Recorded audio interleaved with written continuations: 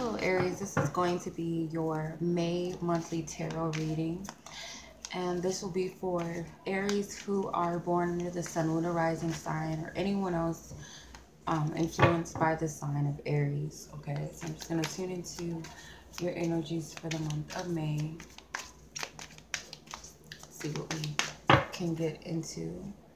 And as always for my monthly readings, I will be using the Golden Universal Tarot deck.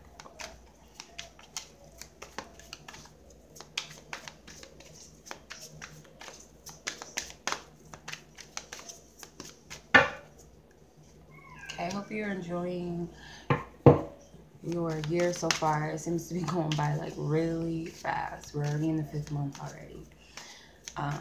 Or pretty much almost.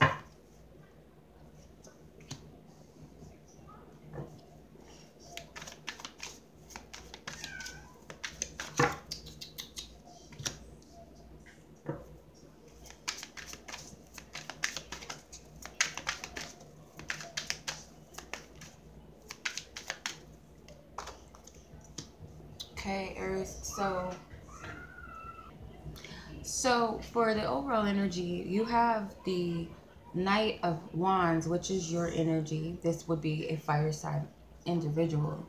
So I feel like for the most part, this is about you coming out of a transitional period. I feel like you might have dealt with some things. I feel like you've been dealing with, for everyone it's going to be different, but I do feel like it has been some sort of not really a dark period, but just a struggle, a little bit of a challenging time. And I feel like you're finally coming out of that and coming back into your own, or maybe even coming into a new aspect of yourself that you have yet discovered and others have yet to discover or know that this is the side of you.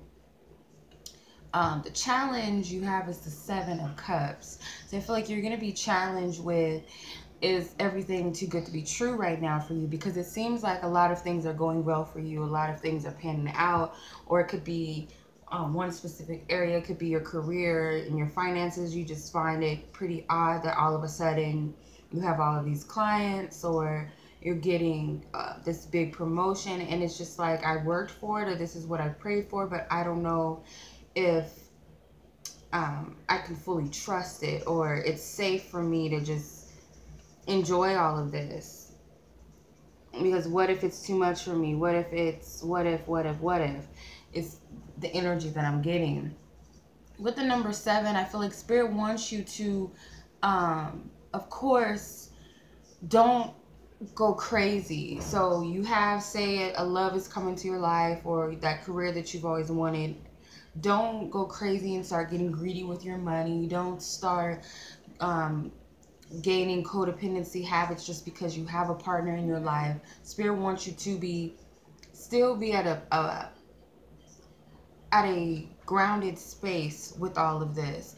But Spirit also wants you to enjoy this and celebrate what's going on for you, what's happening to you, the good things.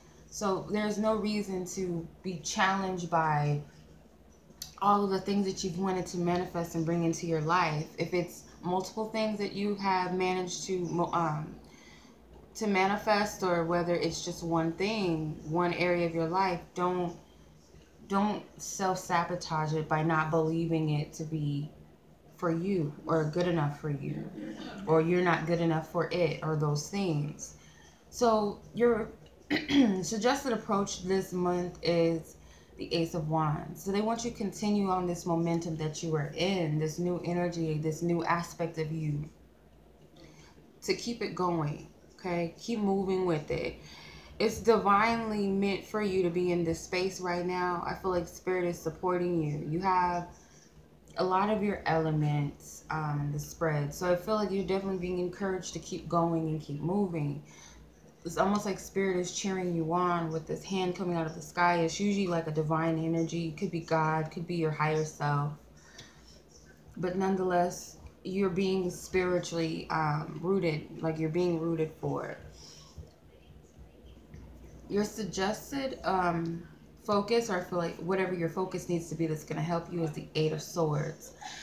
you're being guided to focus on any mental blockages that you have, meaning these are things that block you ultimately from feeling good, or seeing things clearly, or seeing the positives and being optimistic. So these are like fears and doubts that just come up, or you questioning everything, and you questioning yourself, questioning your worth, questioning your insight. You know, it's a lot of these fears, and it could even be past memories of failure.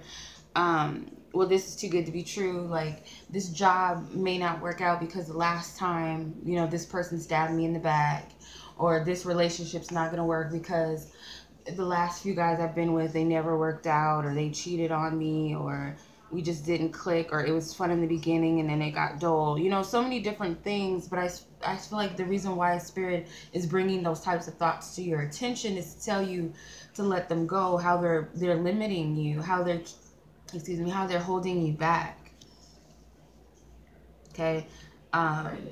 Like triggers, they're coming up for a purpose, not to validate them as if they are real, but pretty much for you to see what you're doing to yourself so that you can stop it. The outcome you have is the King of Swords. So I feel like there's some communication, some important communication that maybe needs to be had between you and God, or you and Spirit, you and the universe, you and your higher self. I feel like that's an important communication. Maybe it's prayer, or maybe it's giving thanks for something, maybe it's affirmations.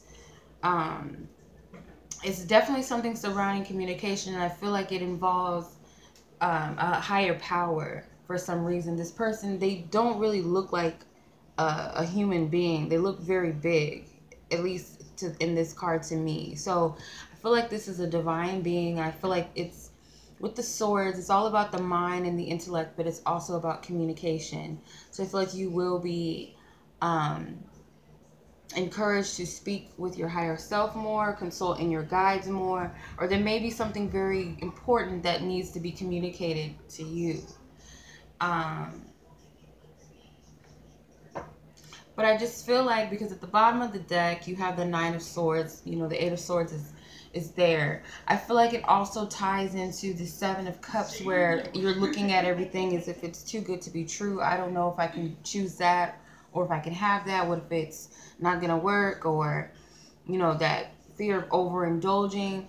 You have a lot of mental worries and a lot of confusion that's still in the back of your mind, even though you're coming out of a dark period, coming into your own, stepping into this new energy, this new you. This could be you changing your hairstyle. This could be you switching up your home.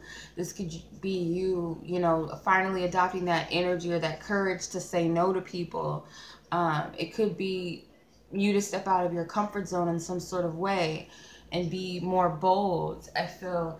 And there's always going to be this lingering fear in the back of your mind, or this overanalyzing, over this doubting and insecurity. So I feel like Spirit wants you to focus on these mental thoughts and how they're blocking you, okay? Because none other than that, you have a lot going on for you, a lot of positive energy. I feel like a lot for you to be happy. You have a lot to be happy for and grateful for at this time. So I feel like take it all in, and like Spirit said, stay grounded, okay? Don't overindulge, but don't self-sabotage yourself to the point where you block your blessing, okay? All right, you guys, so that's your reading. I hope that it has resonated or brings you much clarity and insight, and will be beneficial throughout the month. Until next month, much love to you guys. Peace.